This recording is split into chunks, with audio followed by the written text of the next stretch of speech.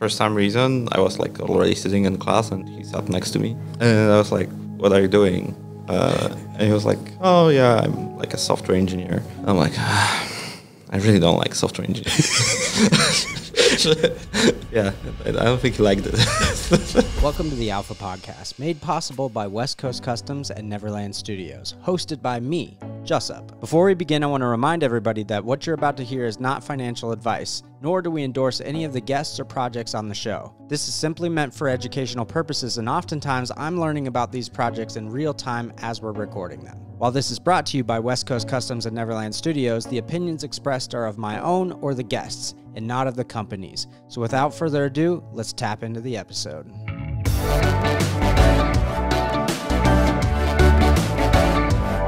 All right, we're live. Oh no. So I'm here with Bartosz. Why don't you tell us a little bit about yourself? Yeah, sure. So Bartosz, currently at Solana Labs, working on product engineering, primarily with Jordan, Jerry, Larry, a few other folks in Chicago. I started at Solana Labs almost a year and a half ago, and it was an interesting journey. When did you start to get into crypto in this space? Seriously, in terms of like work, it was really with Solana. When I was doing my master's, I was mining a bit of Bitcoin. That was like in 2010, but I was never taking it really seriously. So I wasn't counted as getting into it. I was on the sidelines mostly watching. So your background then is more on development, and then it just happened to align with Web3 and crypto? Yeah, so when I started working for Samsung Electronics, C++. I did that when I was finishing my master's in computer science. Worked there for probably 4 years, and then moved into finance. Worked in finance in London and New York, building trading systems. And then in Chicago. Most recently at Citadel. People probably are familiar since the incidents last year. But before that, when I started there like 6 years ago, at the time I think nobody knew what Citadel is. Now everybody's heard of it. Unfortunately. Were you always kind of interested in development, like even at a young age? Yeah. So my first computer was this old Schneider thing from Germany. It had like BASIC on it, 0.9-inch floppy disk. I don't know. I was playing with it when I was like, I don't know, 6, 7, something like that. I don't know. Went down the hill from there. So you have a story similar to Jordan. His is carrying around the Java book in school. I never really did Java that much. Yeah. I was doing mostly C++, but I had a C++ book with me in school. Did you? Sometimes, yeah. Were you cool in school? No, I'm not cool now. So, never. No, not really. So what do you primarily do at Solana? So I have a small team, and everyone on the team, including myself, is focused on building reference implementations of potential interesting protocols. So let's say someone writes a paper like Dave White from Paradigm, and we read the paper, think about it, can it be implemented on Solana, how would it work, how would we do it, and then we do it and open source it for others to use. That's one portion of the job. The other one is like bootstrapping potentially protocols and helping companies, partners with Solana Labs or big brand names to build on Solana. And then the third one is organizing this Hackerhouses and bootcamps for smaller participants and startups to build with us together. And I think it has been quite fun. Yeah, these Hackerhouses have been going great. It seems to be pretty productive. And yeah, I think most of the time when people think about them, they think it's a lot of parties, but I think people are actually more productive here than often they are at home. Even though we have the party lighting, I think people get into the focus mode quite frequently. With COVID still being around after 2 years, it's, I think, great opportunity for people to meet. We had multiple teams that started working remotely during the hackathons, and Hackerhouses were the first places where they met each other in person. Yeah, that's crazy. Like these teams who have been working for a while together, and now they're just meeting. Yeah, it's great. And bootcamps are similarly breakthrough experience, I think, for people that are never heard of Solana, are starting to realize that this might be the thing that they want to do. What brought you onto Solana? I was just bored at home. was a little anticlimactic. Yeah. No, the story there is I left Citadel. I was about to work for jump trading, but when you leave like hedge fund or prop trading firm, often you have this like non-competes in place that prevent you from working for competitors. So Citadel and jump trading are definitely competitors. So I was about to sit at home and do nothing for like a year. Waiting for it to lapse. Yeah. In finance, usually you still get paid. You just cannot work. So for a few weeks, and it was COVID. So normally when it wasn't COVID, people like travel and it's kind of fun. With COVID, I mean, that was kind of out of the question with all the restrictions. And I think it's still kind of tricky. So I was, I don't know, baking bread, doing kombucha. Apparently I make fairly good sourdough. Nice. Yeah, I would like add bacon, seeds and stuff. Yeah. I heard you were eating a lot at your favorite restaurant we ate there last night, Roca. Yeah. Yeah, I like that place. I first tried it in London. It started, I think, in London and Hong Kong. And then the ones in Chicago, they are like a separate branch of it. Yeah, that was my first time eating there. Yeah, so basically, I was sitting at home 3 weeks, doing nothing other than, just chilling. And it was just too much. So I started sitting on Twitter more and more. I figured I want to play a bit more with some layer ones. And the primary reason for that at the time, Citadel was not interested at all in crypto. So it was fairly straight conversation about like, yeah, that's not competitive, especially if you're doing open source. Reach out to Anatoly for some common friends. We chatted a bit and I started working on this. And then after roughly 6 months, I kind of liked it, and I reached out to people at Jump Trading and told them I don't think I will be coming. So they were upset, but that's just life. Yeah. So was that around the same time as Jordan? It was fairly close. Like I started probably 8 months before him. Okay. In total, so fairly close. We worked together at Citadel as well. Oh, okay. So you've known him for a while. Yeah, we actually met each other during first day of business school. Oh, okay. So we both went to Booth in Chicago during this like boarding, like MBAs. They do this like orientation that lasts like, I don't know, a week or so. For some reason, I was like already sitting in class and he sat next to me. And I was like, what are you doing? And he was like, oh yeah, I'm like a software engineer. I'm like, I really don't like software engineers. Yeah, I don't think he liked it. So you told him, I don't like software engineers. Yeah. And to think, now you guys are like B&J. Yeah. One of the reasons I went really to business school was to meet other people, and then it felt like another software engineer. I have enough of those at work. And being myself, I wanted to push myself out of the bubble. Yeah, that's funny. This episode is brought to you by Neverland. And no, we're not talking about the California ranch. You're probably wondering, aren't you a founder? Yes, I am, and I'm not here to bullshit you.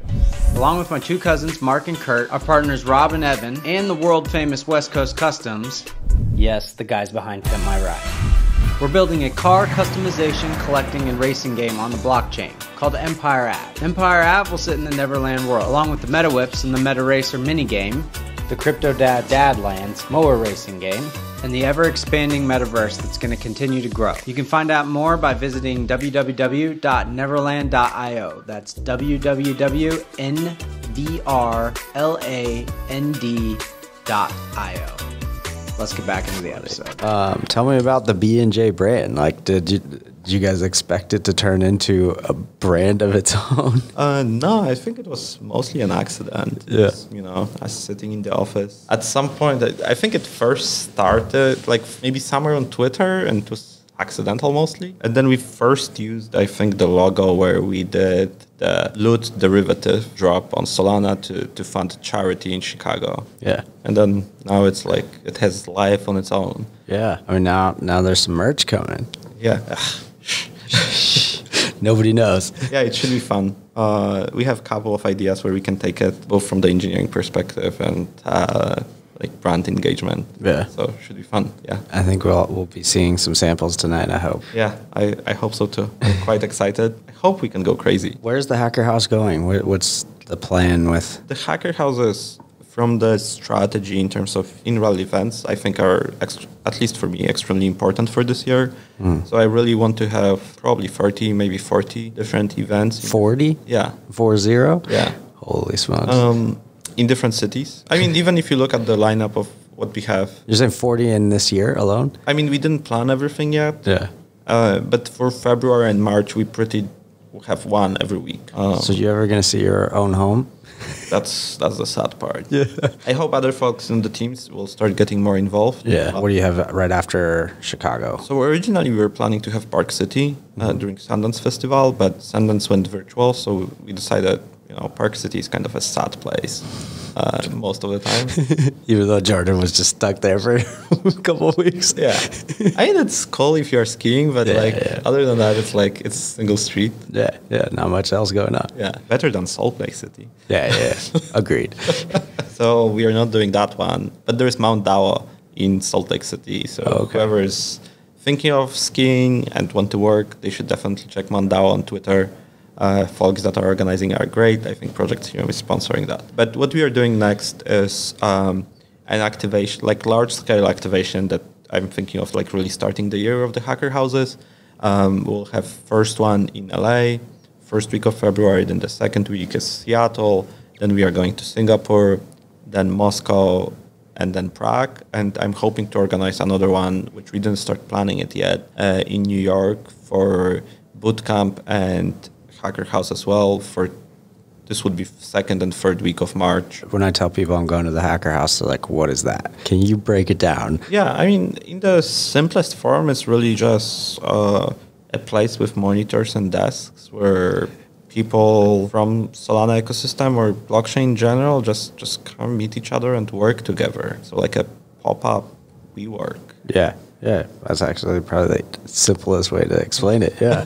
What about occasionally there's like bounties. Can you explain those? Sometimes there are companies that want something solved. I think Lisbon was a perfect example of that, where Ryan from RPC Pool wanted a couple of things in the validator code for running the RPC infrastructure. He said, hey, there's a bounty for like 50K. Who can solve it this week? We'll review it and reward it to them. Or folks from Hero Network wanted a staking contract, and sometimes there are people that are engineers and show up, but they are not necessarily associated with the current project, and they look at those bounties and just do them. I think during this week we didn't necessarily post them on the whiteboard, but there were folks that were asking about bounties from Project Serum. That essentially like also what hackathons are, is it gives people the opportunity to... Hackathons are somewhat related to hacker houses. I think we'll maintain what we did last year, where all the hackathons that we did were longer events that are virtual, that let people just work from wherever they want. Right. Usually they are 4 to 6 weeks long. I hope we'll have basically hacker houses throughout the hackathons where teams can plan for being in certain location, maybe meet together, discuss the architecture,